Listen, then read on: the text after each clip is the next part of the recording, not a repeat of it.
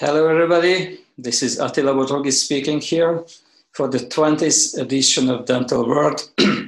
This is the implantology section, and my topic today is novel techniques in tissue preservation and regeneration.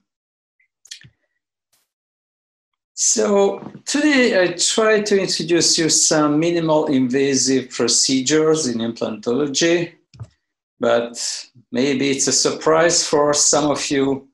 Originally, I'm a prosthodontist. So I'm dealing with smile makeovers and full mouth reconstructions, and I'm a prosthodontist who's placing implants as well. I think this is the most reliable way of planning cases from the beginning to the end, because as a prosthodontist, I have to understand where is the proper position, what is the correct smile line, what is the proper function, sometimes with utilizing implants. And I consider implant dentistry a prosthetic discipline with a surgical component. I believe in dental education. This is why we established my education projects, both in implant and aesthetic dentistry. And this training center is accredited by the Dental XP. We have 4 modules in aesthetic dentistry and 8 modules in to the bone level. But the solution can be quite easy if you utilize screw-detained restoration. You just unscrew your crown, cut back your shield to the bone level, put back the crown, and it will heal very nicely.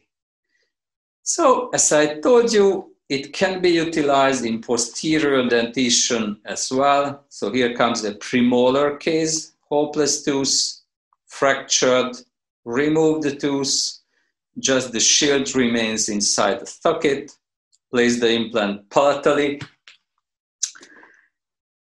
And here's an immediate X-ray with the temporary abutment and the temporary crown. And after 6 months, the patient wore temporary for 6 months. And here comes the final restoration. And if we compare the initial to the final, there's no any tissue volume change buccally. Why? Because the socket shield kept the tissue. Now you can see this cross-section image on the CBCT. This is the position of the shield, cortical plate, the beveling, and here on the right side, this is the implant level, nice papillae position, bony peaks. And maybe it's a surprise, you can utilize socket shield for molar dentition, both upper and lower dentition as well. So it's a guided case. I remove the tooth. The 2 tooth fragments remains right here. Proper position, bone filler, large healing abutment. And look at what happens after, let's say, 5 to 6 months.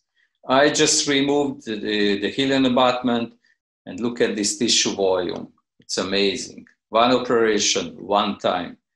No bleeding, no swelling. Minimal invasive procedure. So let me show you another case with Pontic shield, which is a variation of partial extraction therapy without implant placement. Initial situation, we have multiple issues. We have large recession at the canine, but the most challenging part is the right central. It's hopeless. We have to remove it, but just imagine what can happen with this situation, with this very thin cortical plate. Just imagine if you remove, it heals with a large recession, large defect. So I removed the palatal portion, like here. Actually, it's a C-shaped profile of the shield. Why? Because these portions can support the papillae. And you will see how nicely it heals with the temporary. Just look at the buccal profile.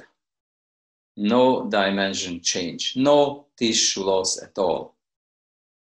Papillae, both mesial and distal, with the pontic site